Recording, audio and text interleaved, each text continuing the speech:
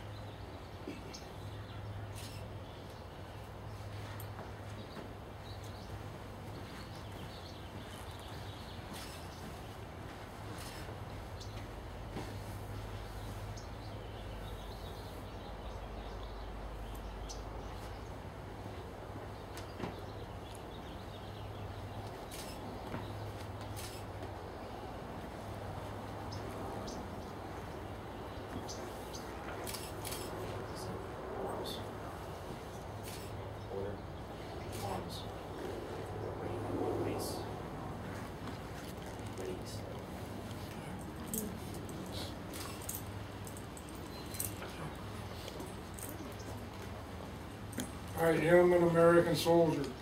I'm a warrior and member of a team. I serve the people of the United States and live the Army, Marine, Navy, Air Force, and Coast Guard values. I will always place the mission first. I will never accept defeat. I will never quit. I will never leave a fallen comrade behind. Today we're here to honor several people who, for one reason or another, have been brought to Riverside National Cemetery and to other national cemeteries across our nation and left by the family or by the agency in charge of their remains to be buried at that national cemetery. Families nor anyone else rendered honors to them. At one time during the past, they raised their hand and swore allegiance to the United States of America. And at that time, they stated that they would defend this country from all enemies from within and from without. The moment they raised that hand, we promised them that we would be there with them at the end. We are brothers and sisters from different mothers and different fathers, but we all have one thing in common. We're a member of the greatest minority this world has ever seen, the United States veteran.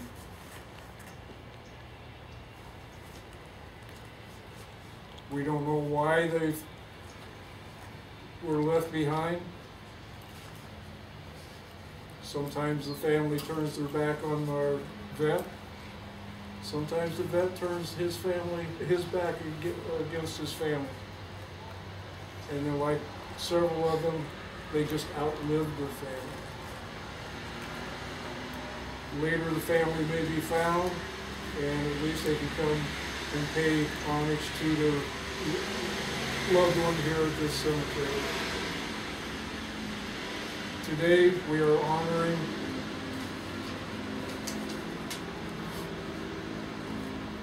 Frank Melendez, United States Army; Joseph Sencumani, United States Army; Carl Gluckson, United States Army;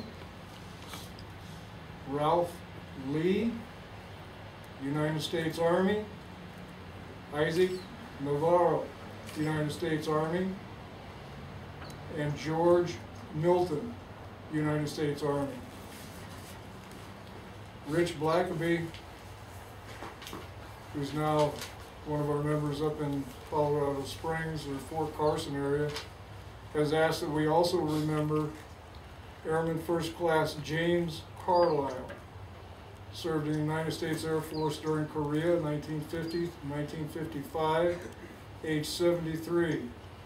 He has been cremated and will eventually be buried at a national cemetery in Texas, but for now he's awaiting family to pick him up.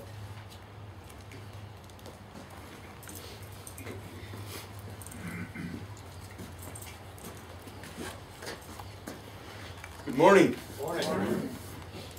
Nice to see all of you here today. And I hope I picked out the right one. Too many pockets sometimes get me in trouble. Anyway, as this week we approach Easter,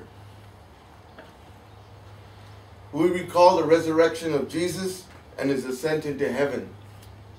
But we also look at this magnificent event as a renewing of life when we die. We are in spring, and spring is just a renewal of everything around us.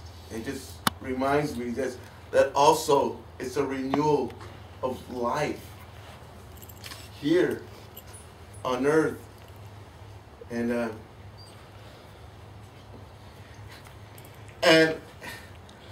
I can't help but thinking that I just got a text a minute ago before we started asking me, because it's spring and baseball is going full bore, if I would like to go back to Cooperstown and be involved in a week-long tournament, which is a great honor.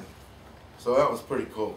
Anyway, the heroes that we lay to rest today have also ascended into heaven, and they will no longer have to worry about the earthly bodies, which get old, are fragile, and as many as all of us know, Greg, these things aren't, these things get a little bent and broken and bruised, and And they don't have to worry about that anymore.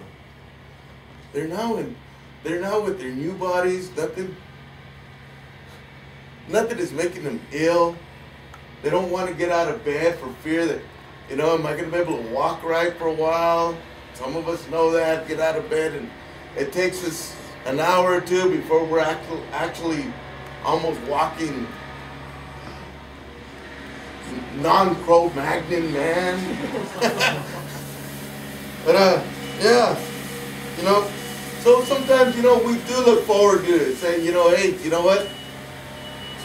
I'm getting old, my body hurts, take me so that way I don't have to worry about this anymore.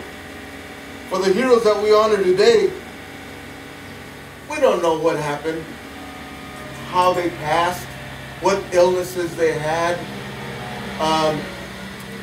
It could have been just loneliness, it could have been cancer, it could have been just numerous things. But it shouldn't really matter. We can go on, we can worry, we can think about, what caused these young men to pass on. It doesn't matter. We can now rejoice in their departure from this life on earth to a new life with their Lord. That their bodies no longer hurt. They're no longer feeling headaches. They're no longer feeling any pain. They're rejoicing in brand new bodies, just like the roses that are just blooming in front of my house, the flowers that we see in your yards, in your neighbor's yards, as you're entering there, man, and their fine trim lawn, and say, why can't my grass grow like that? It's spring. It's spring. It's a time for renewal for each of us, as it is for the ones that pass on. What we can do is celebrate their lives and honor their duty to God and country. We can look at each day as we wake up as renewal. That is, forget what took place yesterday. Because yesterday doesn't matter anymore. We don't have to worry about tomorrow, because tomorrow brings enough troubles of its own. But we can rejoice in today. We can rejoice in the day that God has given us today. And we can call that a present. So just take this day, take this week, as we think about, as Easter is coming, Easter Sunday, and just rejoice in spring, in the renewal of that every day that we have in this beautiful country, and just say, you know what? Thank you. Thank you, thank you, thank you, thank you for what you've done for us. And thank you, gentlemen, for what you've done for this great nation. Let's bow our hearts in prayer.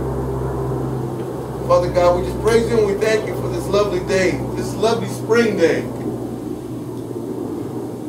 We just look for many more to come. Lord, we just ask that you comfort the hearts of the families that couldn't be here today. We comfort the hearts of those that are just finding out that their loved one has passed. We ask that you comfort the hearts and give hope and keep the faith of our troops serving this great country around the world. We ask this in Jesus' name. Amen. Amen.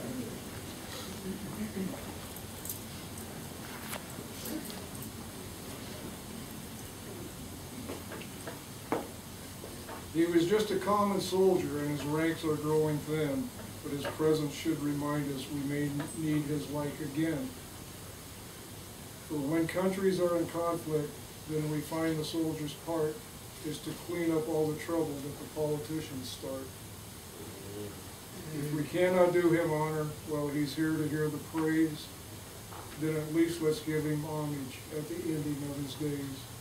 Perhaps just a simple headline in the paper that would say, our country is in mourning, a soldier died today. Amen.